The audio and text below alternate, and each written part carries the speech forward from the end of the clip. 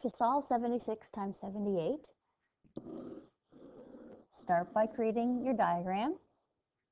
Break your numbers into its parts. 76 is 70 plus 6.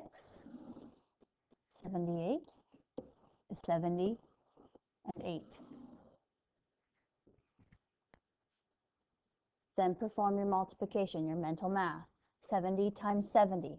7 times 7 is 49, but we have 2 zeros we have to annex. So 70 times 70 is 4,900.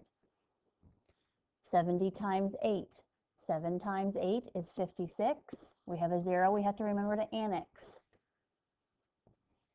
6 times 70. 6 times 7 is 42, but remember that 70 has a 0, so we have to annex that 0. 6 times 8 is 48.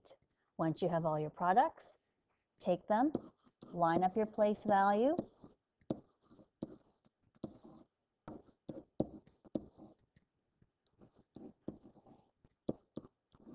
and add them together. Make sure your place value is lined up.